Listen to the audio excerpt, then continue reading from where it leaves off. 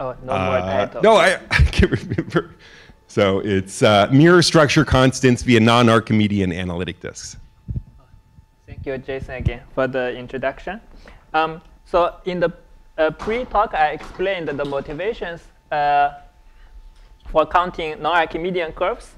And when we say to count something, but to do it in mathematics, it's not so simple because why the count is well defined, why the number is not infinity, for example, then we have to study very carefully the properties of the moduli spaces. When we want to count something, we look at the moduli space of all such objects, and we need to establish enough properties so that eventually the count can make sense. So in this,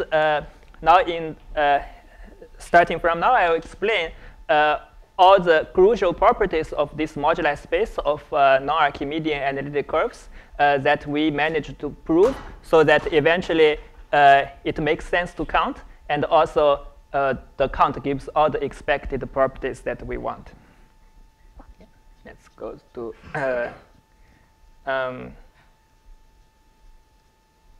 here. Let me put it here. Yes. So first condition I want to put for the counts is a boundary condition for the regularity of the boundary.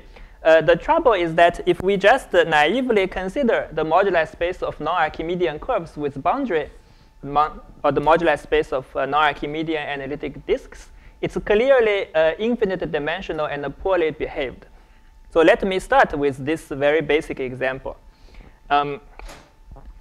Let's just consider maps from unit disk over non-Archimedean field K to itself, sending also the boundary circle to itself. And it's not hard to prove that all such maps are given by power series, because we only need to know where x goes, where we fix the coordinate x, and we want to know where x goes.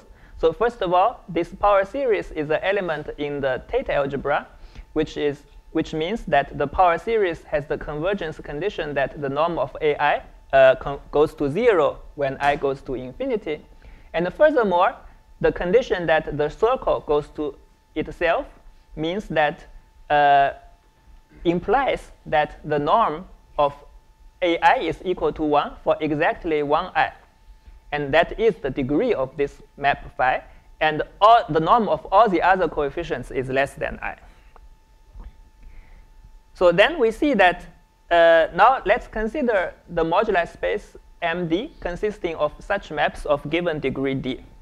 And we see that this moduli space is pretty undesirable. First of all, this moduli space is infinite dimensional because our conditions are really so weak. We ask like one coefficient to have norm 1 and all the other coefficients to have norm less than 1.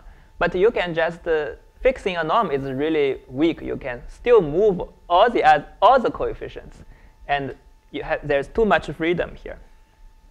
And furthermore, also we see that the degree feels not good because the degree is like this 1i such that the norm of AI is 1, then somehow you can just interpolate between different degrees, like you increase the norm of the another coefficient, and then they will be equally 1, and then you can drop. It's just you mix all the degrees together.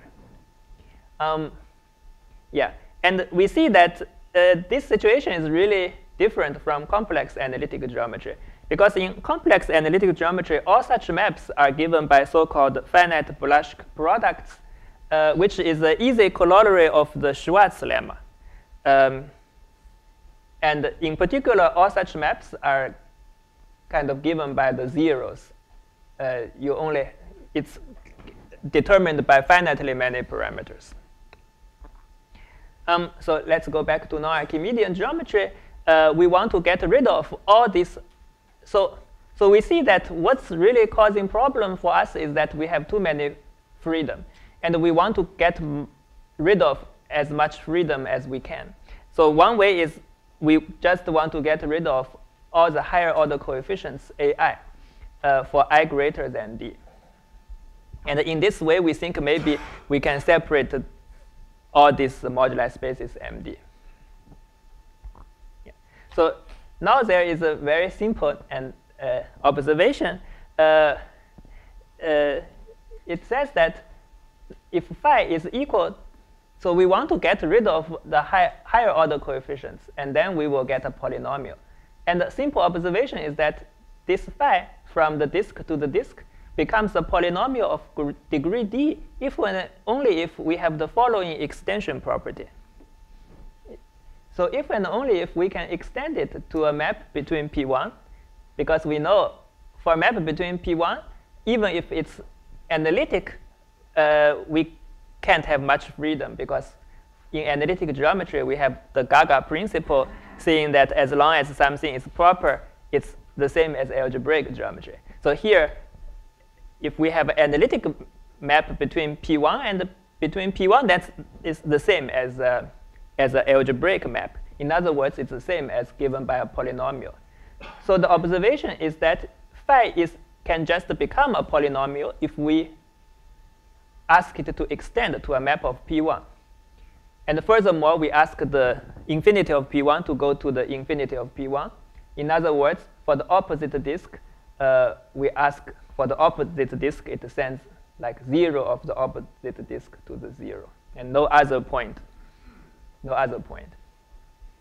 Like only a pole there. OK. And using this observation, we want to turn our non-Archimedean problem into a more tractable algebraic problem. Yeah. So this suggests a general strategy for obtaining a well-behaved moduli space for non-Archimedean analytic disks via a similar extension property. And the rough idea is the following. For the purpose of instanton corrections in SYZ mirror symmetry, this boundary circle of the disk, actually, they lie in place where we have nice vibrations.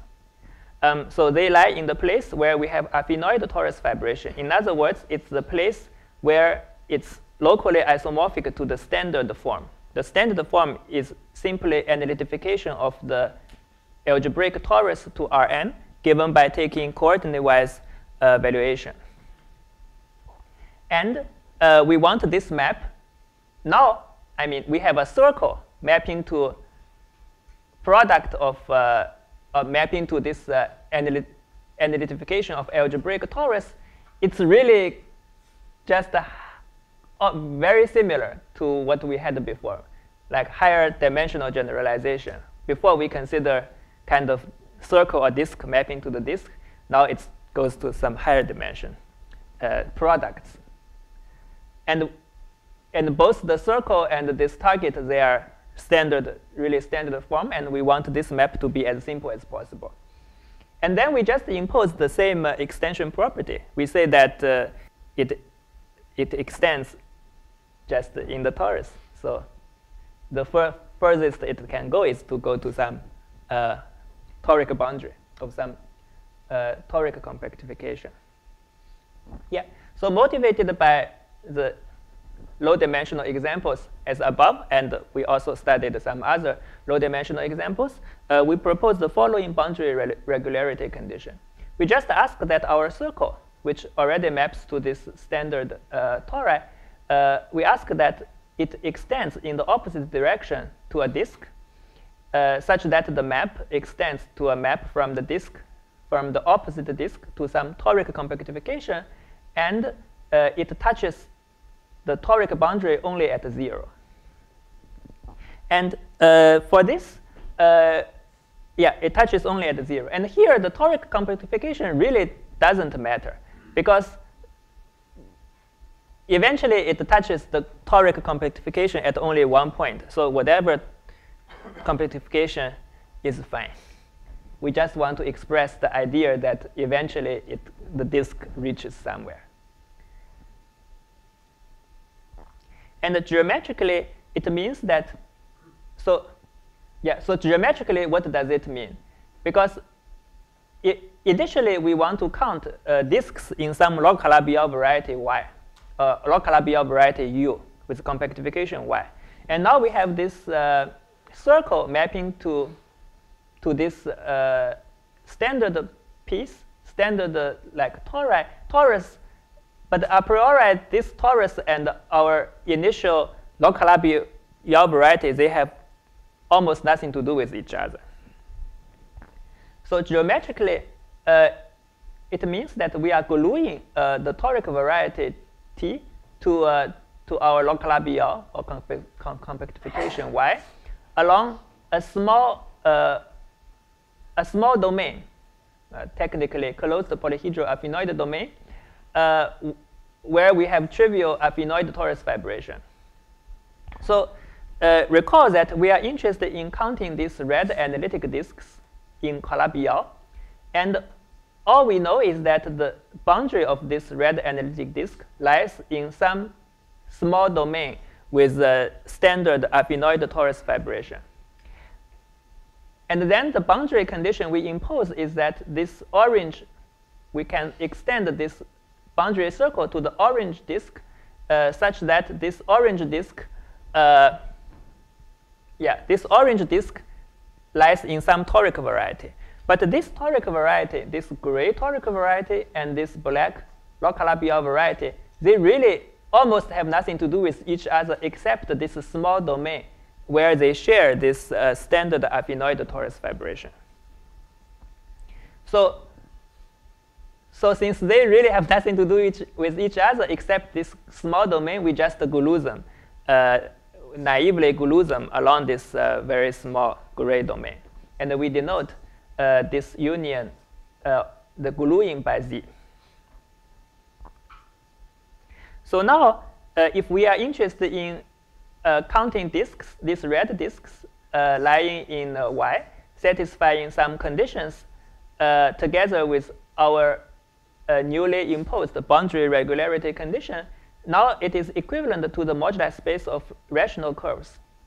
In these rational curves, which is the union of the red analytic disk with the orange disk, D and D prime, and it goes to a new target space, the modified target space, which is the union of the analytic space, our original log Calabi-Yau Y, analytic log Calabi-Yau Y, together with this gray auxiliary toric variety.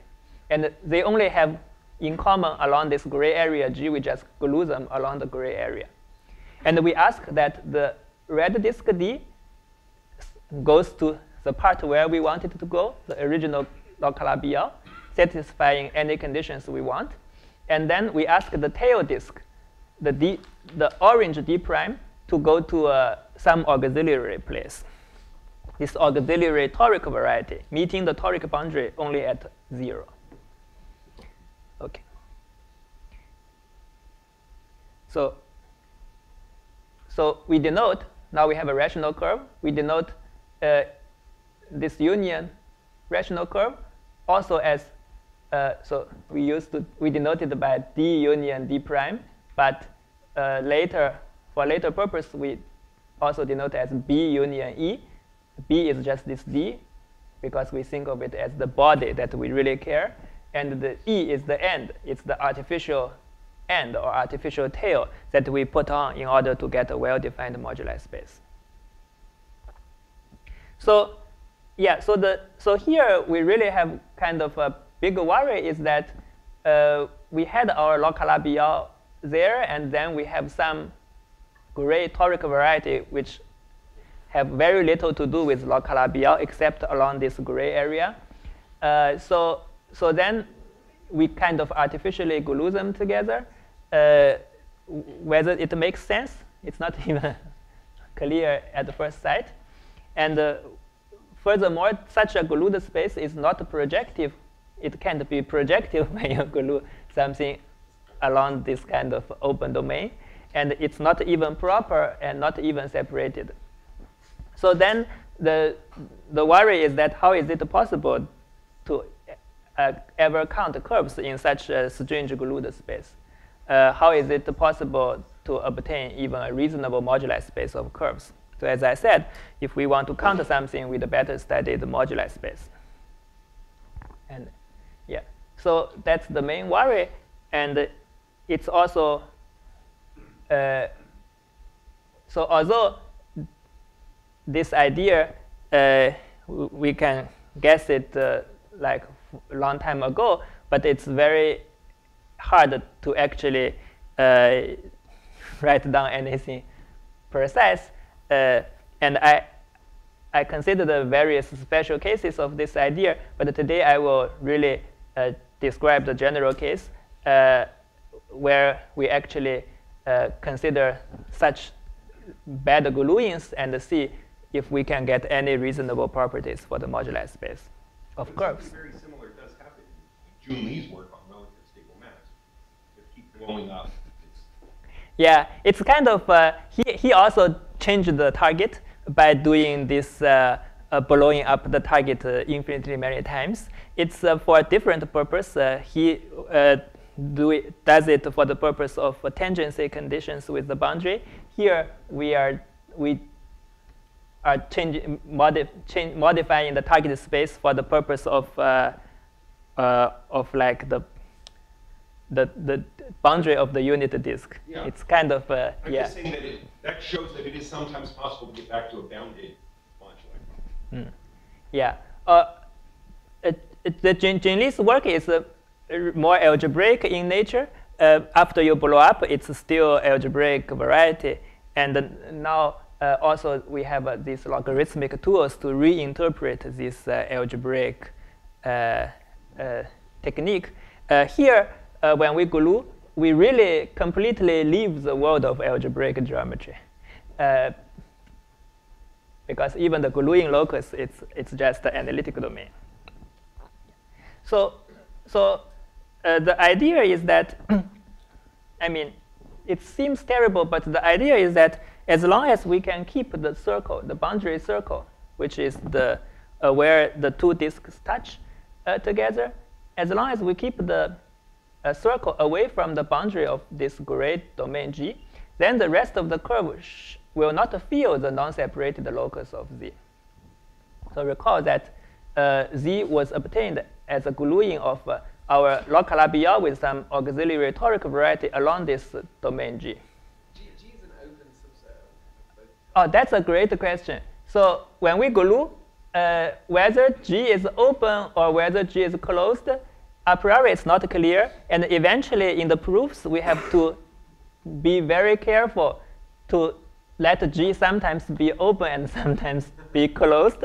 Because for some properties, we need G to be closed. For some other properties, we need G to be open. And eventually, we have to show that it doesn't matter. Yeah. So here, we are gluing along this gray area G. And then we get a terrible non-separated space. But the idea is that somehow we shouldn't be afraid of this non-separated issue, because the only non-separatedness happens only at the boundary of G. Everywhere else, it's separated. And however you choose G to be open or closed, you are always going to get non-separated along the boundary of G.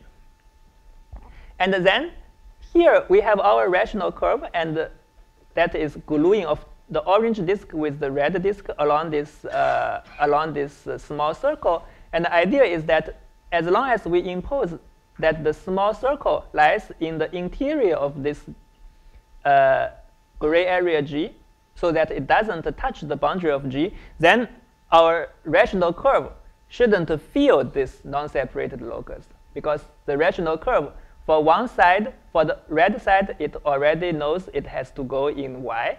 And for the orange side, it already knows that it has to go in T.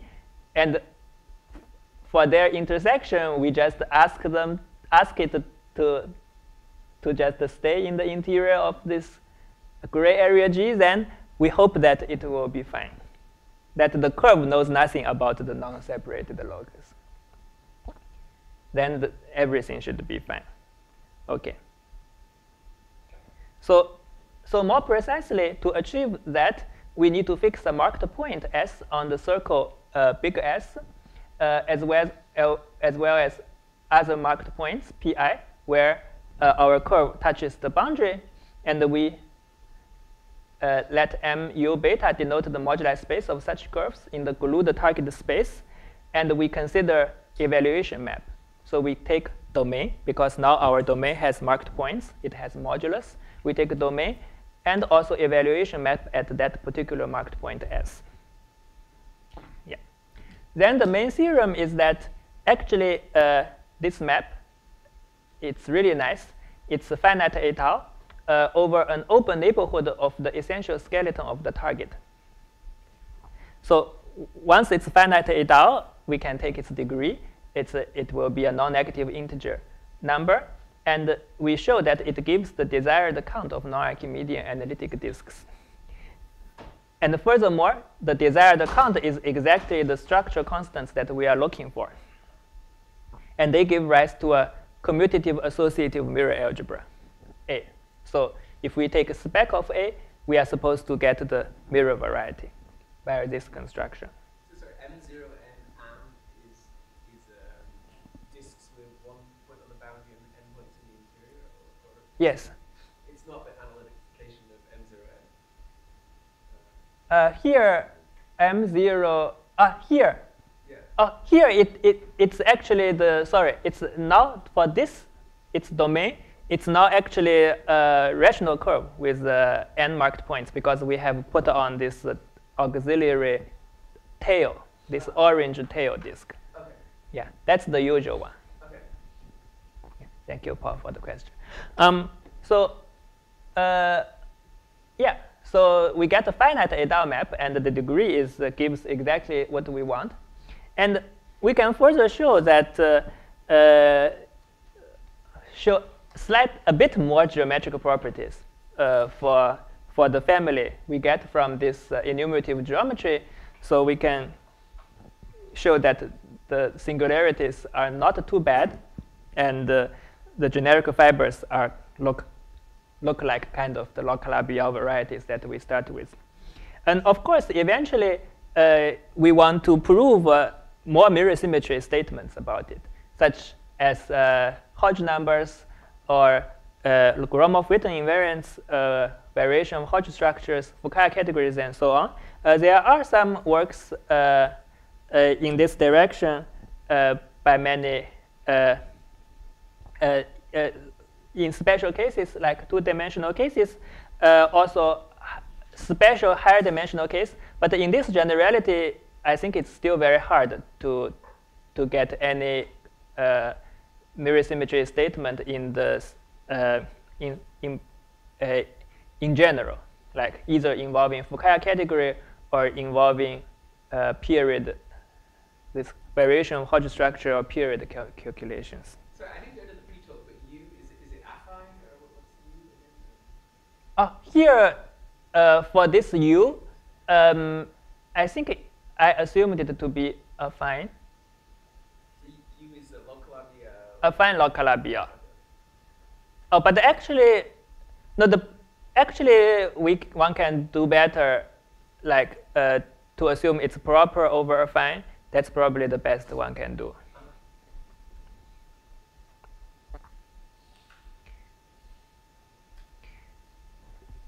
Yeah. So here, to establish the main theorem, it really boils down to study properties of the moduli space, because the main theorem is the finite étaleness of this map. And if we recall, in analytic geometry, non-Archimedean geometry, finite étale really consists of three properties: smooth, relative dimension 0, and proper. For smoothness, it's based on some non-Archimedean deformation theory that I developed with Maulo. We used to develop for a slightly different purpose, but the ingredients there are enough to imply the smoothness what we want here. And we also need a relative dimension 0. It's related to the volume form, because the volume form of the Calabi-Yau is important to guarantee that the expected dimensions of the moduli space are good. And the proper, and the harder part is the properness. So in algebraic geometry, properness is separated finite type and universally closed. In analytic geometry, we have to add one more property. So we need not only topologically proper, but also we want to ask that it has no boundary. Because like a closed unit disk, you don't want to call it proper. You only want P1 to be proper. So here we have two parts, topologically proper and without boundary.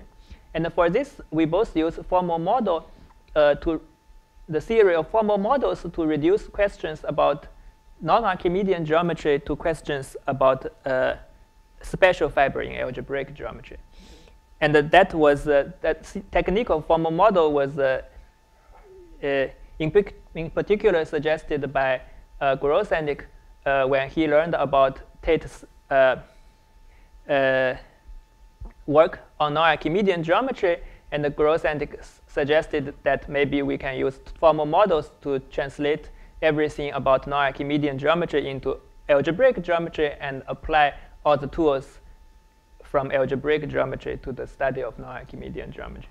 And in particular here, we will use a technique called the reduction of germs developed by Michael Temkin. Before you scroll on to the main theorem, you say something about an associated algebra A. Yeah. And does it come from the degree? Is there some relation between A and B? Like, you say that there is one. Is there any, like, am I supposed to see it as related to B somehow, or you're just telling me that there is one? Related to? To B, to your map. Oh, this map phi we can kind of it's like just set up the notations for counting the curves. So the degree of phi, because when we say we count curves, sometimes we have too many of them. Like we have some continuous family. Then to actually get a number, we need to fix some condition that the curve passes through some points. And here, this phi exactly gives this condition, because we ask some marked point to go somewhere. We kind of fix some conditions so that we get a finite number of curves. That's the use of this map. And then the count, do the count play that I wasn't at the pre-copy. Did the count play what A is? Yes. Yeah, I see. Yeah, the A is exactly, A is the algebra, and we describe A by describing its structure constants. And the structure constants are exactly given by this degree. Oh, thank you for the question. Yeah. So now we dive deeper into properties of the moduli space of curves, where the curves go into these glued target spaces. And these properties are essential for the non-Archimedean SYZ instanton corrections. Okay. So as I said, eventually, many properties that we need to establish in non-Archimedean geometry really goes back into algebraic geometry via the use of formal models and the reduction of germs. So let me first illustrate this idea for the condition of boundarylessness without boundary. Let me first recall this idea of formal model suggested by Grosendik. This is a very general story. We can have K, any non-Archimedean field with non-trivial valuation. You may say, well, here non-trivial before may be trivial, but it doesn't matter. You can just assume after base change, the K is non-trivial valuation. We denote by K naught the ring of integers and K tilde the residual field. So for example, if we take the Laurent series field, ring of integers is power series, residual field is complex numbers. Or if you take a p-adic field, this also works over any characteristic. If you take a p-adic field, ring of integers is p-adic integers, and the residual field is finite field. Renault's theory of formal models, it was suggested by Grosendik, and Renault was a student of Grosendik. And Renault, yeah, so usually now it's called Renault's theory, but it's actually work a combination of works of a lot of people. Renault, Bosch, Luc de Bemer, many people have worked on these formal models. So one can conclude Renault's theory in this form. It says that the generic fiber functor from formal schemes locally topologically of finite type over the ring of integers to rigid K-analytic spaces, it's Renault's terminology for non-Archimedean geometry. You can just think of it as non-Archimedean analytic spaces. It induces the equivalence between the category of formal schemes with some finiteness property, we don't specify, localized by the class of admissible formal blowups, I will explain in a moment, and the category of analytic spaces, also with some mild finiteness properties. So the theorem says that analytic spaces is almost the same as formal schemes, except we allow blowups along the special fiber. So if we have formal scheme, we take generic fiber, we get analytic space. But we know if we blow up with center in the special fiber, this doesn't change the generic fiber. And Renault theory says that that's the only change you can make for the formal models. Assuming it's flat. Yeah. So here, we want to apply formal models to our situation, but unfortunately, formal model does not apply to the Lin-Mumford or Artin stacks because eta or smooth K-analytic morphisms may not have eta smooth formal models. When we work with this enumerative geometry based on Gromov-Witten theory, we always have this issue with the stacks. It's kind of intuitively, it shouldn't bother us, but technically, it causes a lot of trouble. Yeah. So in order to bring the two of formal models to the study of non-Archimedean geometry, I just need to do it for the space of stable maps. Because although we can't have formal models in general for the Lin-Mumford or Artin stacks, but fortunately, we can do it for stable maps. So in particular, I showed that for stable maps, we can actually have a formal model which is also given by stable maps itself. So if we consider curly X, a formal scheme, locally of finite presentation over the ring of integers, and we have a family of analytic stable maps into the generic fiber of this curly X, parametrized by some analytic base, then we can have formal model.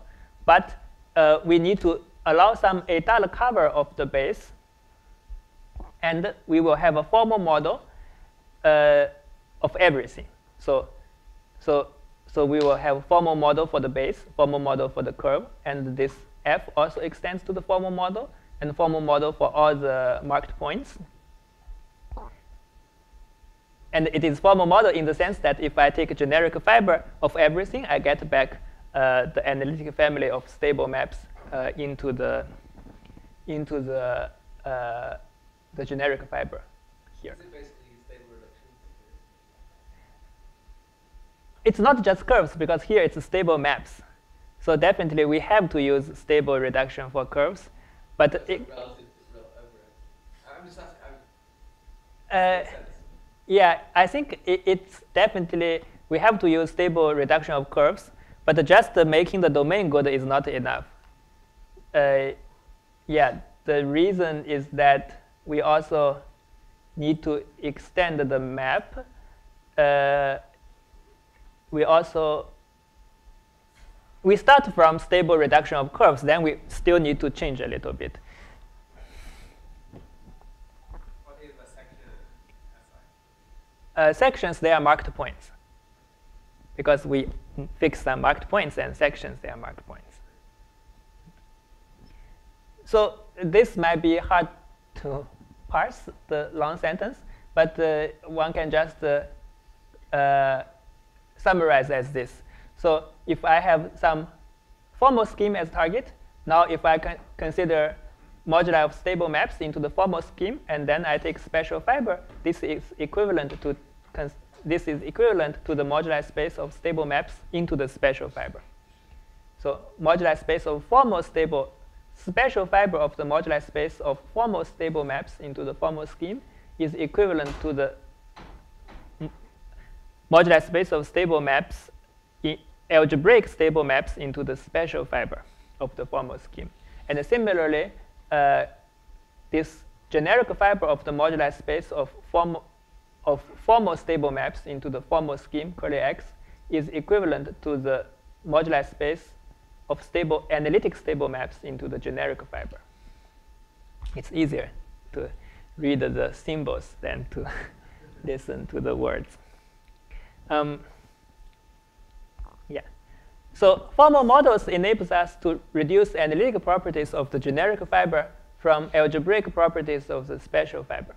And this is really a special feature of non-Archimedean analytic geometry that is absent in complex analytic geometry. So that also makes non-Archimedean analytic geometry as like more closer to algebraic geometry. And one particular tool for this relation between analytic properties of generic fiber and the algebraic property of the special fiber is provided by the theory of Temkin's reduction of germs. Yeah, let me give you the rough idea of Temkin. So, so he considers the following category. So the category, the objects are pointed varieties, so-called pointed varieties over the residual field. A pointed K tilde variety consists of just a variety over the residual field Z and a field extension of this residual field, a big K, and then a map from spec K to Z. So you can think of this as first some variety over the residual field, like something in the special fiber, and then some generic point. We pick some generic point. So morphism, and this spec K is the generic point. The morphism of pointed K tilde varieties are just these commutative squares. So motivated by Renault's theory, we consider a quotient category or localization category. So we have this category of pointed K tilde varieties, and we localize it by the class B, class of morphisms, where this map along the K tilde variety is proper, and the map along these generic points is an isomorphism. So we really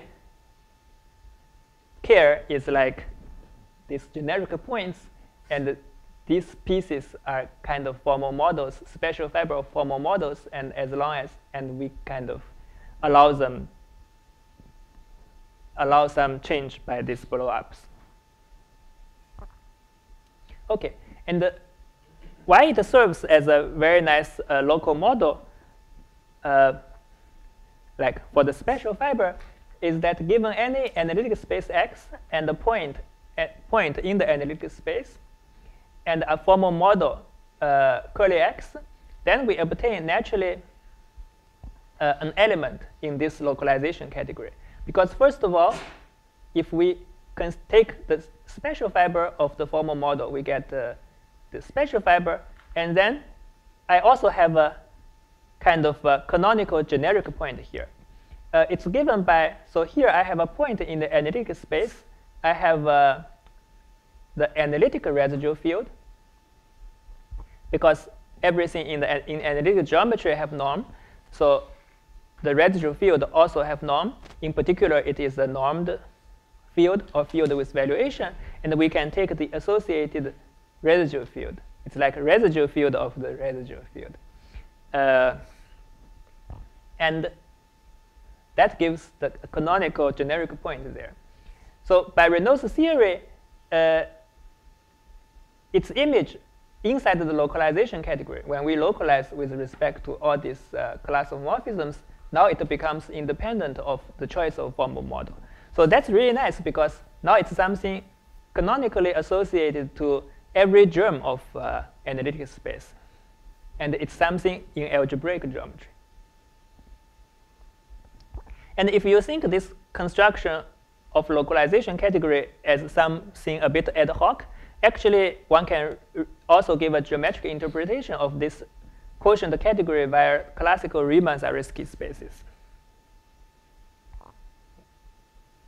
So Temkin proved that a K-analytic space is good at a point, meaning that it has an affinoid neighborhood if and only if its reduction is affine. In other words, it has an affine model. And furthermore, he showed that a morphism of analytic spaces is separated at a point if and only if the reduction morphism is separated, and if a point lies in the interior, because what we really worry is the boundary. And now Temkin also gives a criterion for a point to be in the interior in terms of this reduction, in terms of algebraic geometry. So he proves that some point lies in the interior if and only if the reduction map is proper. So in other words, it admits separated or proper or respectively proper model. And this is really the key ingredient that we use to turn questions in non-Archimedean geometry into questions like more tractable questions in algebraic geometry. So now let's go back to our moduli space of curves in the glued target space. Hey, can you just scroll back a bit?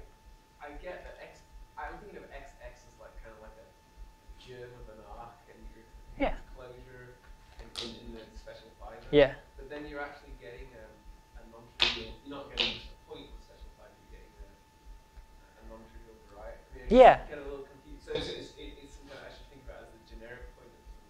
Yeah. So what is this? Can you explain what is going on here? What is this affine? Is it saying that is in the interior of a component of the special fiber? But we really here.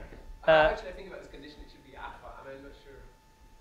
So this thing that's affine is some kind of. Because this condition of being good is something tricky in non-Archimedean geometry. Why I listed here? Because it goes to the proof of 2. But actually, whether a point is good, usually anything you encounter is good. So, but for the proof of 2, he has to first do it to prove it for this good property. Oh, so you Otherwise, example of a point that's not good. we can have examples, but it's kind of artificial example. Yeah, pathological examples. I mean, most of them just have affine models. Yeah. So thank you for the question. So let's go back to our moduli space of curves in the glued target space, and where we glued along this gray G a closed polyhedral affinoid domain where the non-Archimedean SYZ fibration is a trivial affinoid torus fibration. So as Paul asked whether G is open or closed, let's first, here we assume G is closed. If we glue two topological spaces along some closed domain, we get a compact Hausdorff K analytic. We get a topological space that is Hausdorff, but as an analytic space, it's still not going to be separated because in algebraic geometry, separatedness means we want the diagonal to be closed embedding. And here, although the underlying topological space is separated, is Hausdorff, but as an analytic space, it's not separated. So that's why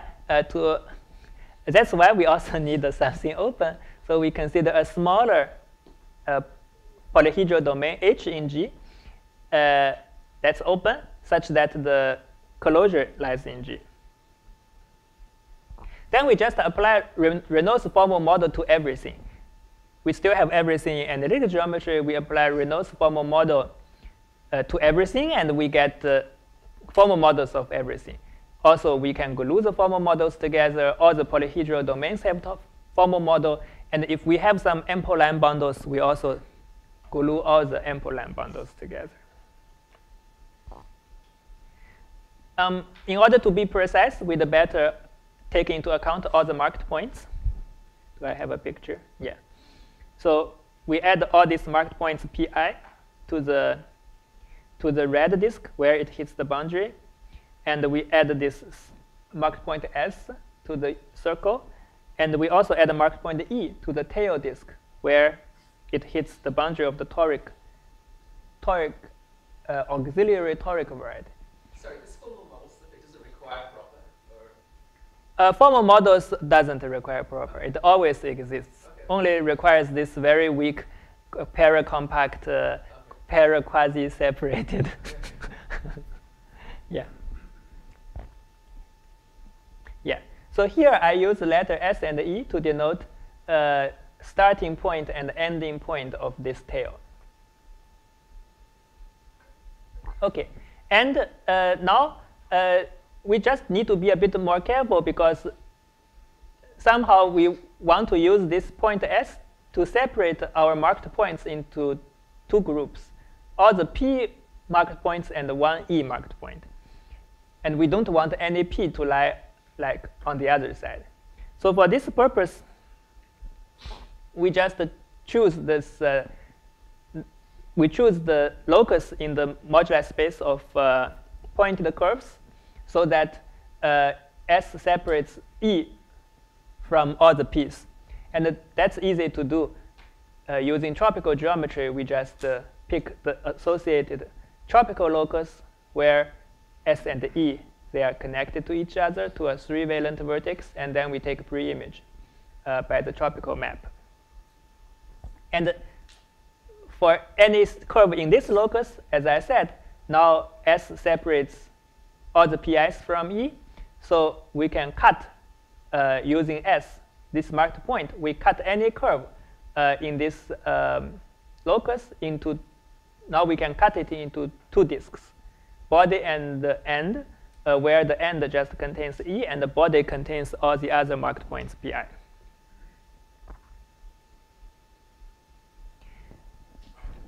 Now we introduce this modular space, modular stack of stable maps into this glued target, Y glue with T, such that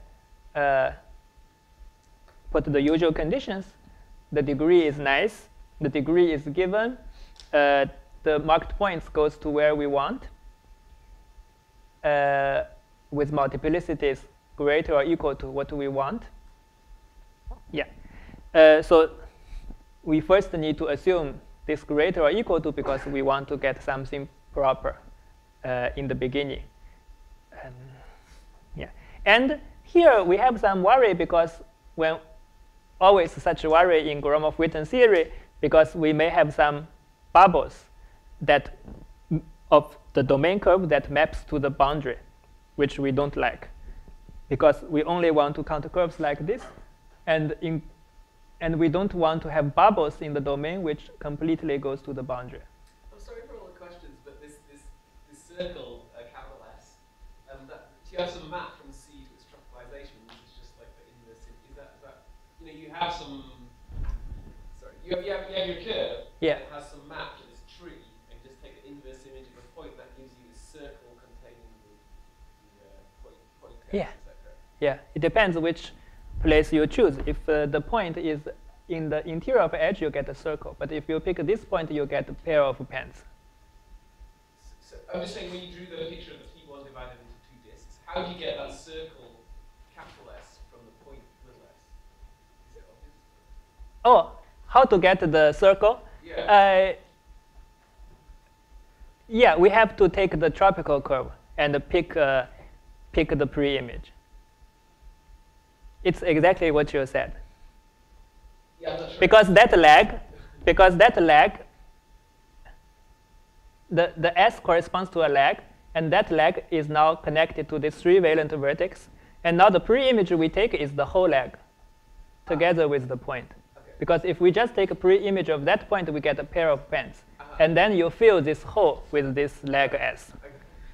Yeah. OK. So as I said, we don't want bubbles. And in order to, and we also use a modular space where we have no bubbles. So no components maps to the boundary. Yeah, and then, so for the moment, we haven't imposed the condition that the body and the end go to desirable places. And for now, we consider this subspace M to be the locus where the body goes to Y, the end goes to T, and we ask the marked point, little s, to go to H. So H is a smaller open polyhedral affinoid domain living inside G. So we have an important observation is that these conditions can be reformulated into the open body goes to Y, open. Now we consider, instead of closed unit disk, we consider open unit disks. So we ask open body go to Y, open end go to T, and the circle go to H. And the equivalence follows from the maximum modulus principle. Then first, we prove that this locus, now we start to establish properties for these locuses, these loci. So we show that this locus is intersection of an open analytic domain and a closed analytic domain. And furthermore, we show that M is an analytic stack without boundary.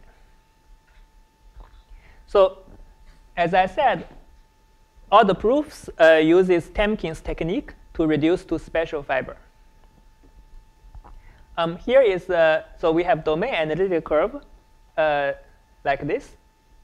And then the special fiber will be a tree of like a lot of spheres. And now we consider formal models of everything. And we reinterpret our conditions in terms of maps into the special fiber.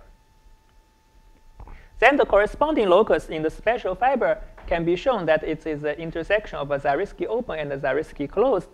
And by the anti-continuity of the reduction map that relates special fiber with generic fiber, it becomes intersection of open analytic domain and the closed analytic domain.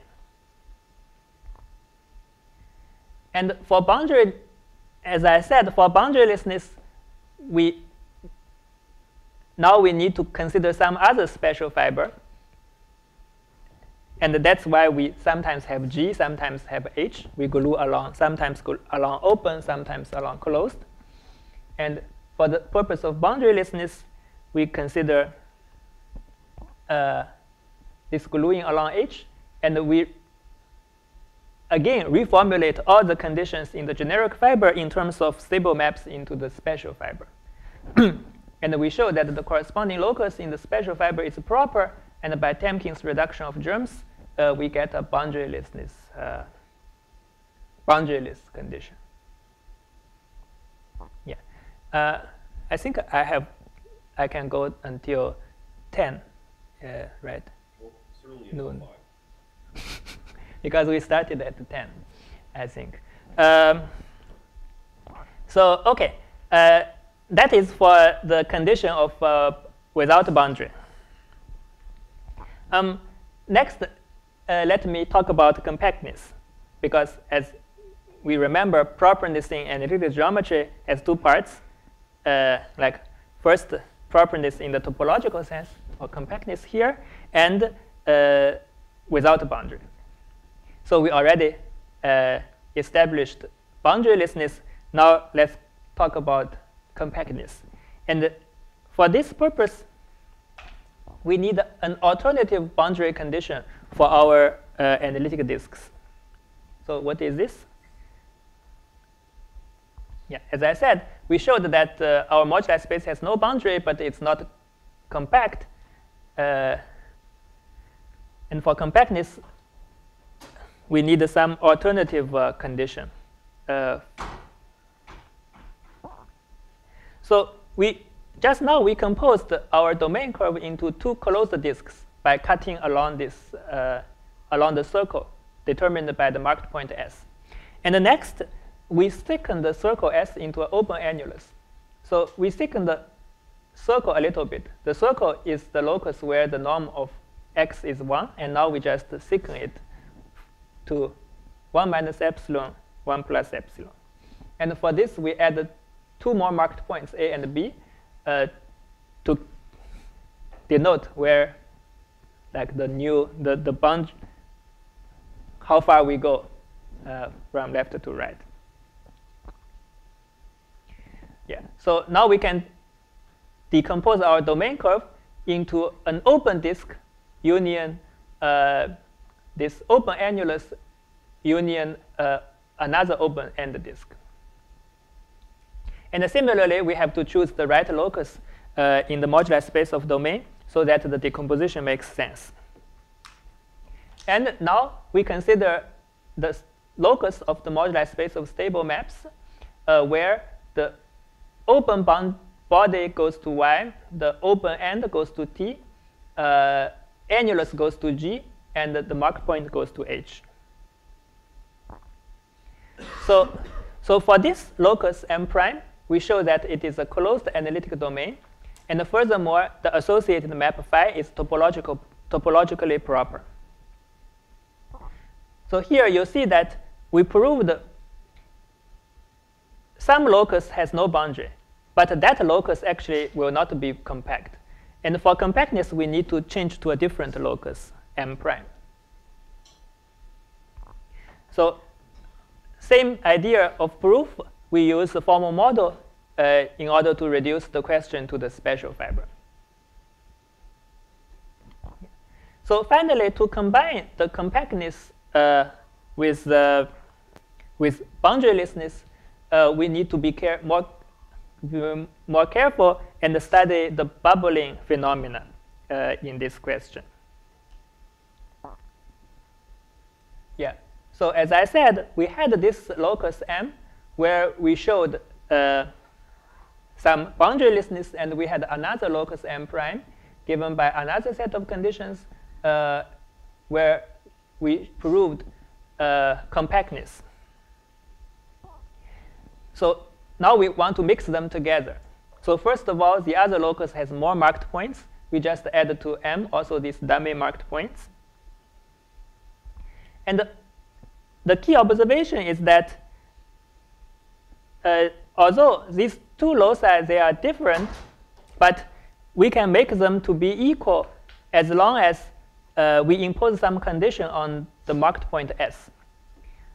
So as long as the tropicalization of the image of S stays away from the walls in the essential skeleton, and this epsilon, the thickness of the open annulus, is sufficiently small, then actually these two modular spaces, these two loci can be equivalent.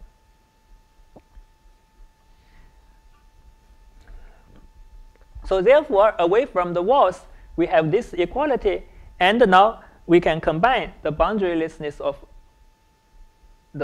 that we established the first and the topological properties that we established the second, and we combine them together, we get the analytic properties of phi. So furthermore, we need to take care of bubbles, because we don't want any bubbles to go to the boundary. So in order to extend the properties result to curves without boundary bubbles, we must take into account also the associated spines. So for this purpose, we have our modular space of curves. We have the map phi. And now we consider the associated tropical curve, or more precisely, the associated spines, which means the convex union of the tropical, convex hull of all the marked points in the tropical curve. Then we also have the associated tropical version for the map phi. So once we take into account the spines, we can show that as long as the spine is transverse, meaning that it's transverse to all the walls are really the locus in the essential skeleton that causes us all the trouble. And then we can make the map to be the modular space, map from the modular space to be proper and also ensure that no bubbles goes to the boundary. Yeah, so here what we really want to ensure is that when we have a limiting family of maps without bubbles, then in the end we don't get a bubble. And for that, I have some pictures showing how why it works. So we really want to make sure that we don't get a bubble. Even if we eventually may get some bubble in the body, but we don't want a bubble in all these caps. So, so it combines all the properties of walls as well as some maximal modulus principle in Archimedean geometry. OK, so in the final less than 1 minute, I will say a few words about smoothness. That's another property for the idealness that we need. So here, a distinguished feature of this non-Archimedean approach versus the logarithmic approach is the freeness of analytic curves, that we can really have a lot of freedom for the analytic curves. And we establish this smoothness via non-Archimedean deformation theory. So although the deformation theory in non-Archimedean geometry, it's possible to do it by hand, like as in the book by Robert and Romero. But since Maulo and I, we already have a more general theory of derived non-Archimedean geometry, so we just applied our more general theory, which is essentially main thing is the theory of analytic cotangent complex to the moduli space here. And we just apply the whole thing. I think I have, it's just the general properties of analytic cotangent complex. So we apply the general theory, we show the smoothness of the map. OK, thank you very much for your attention.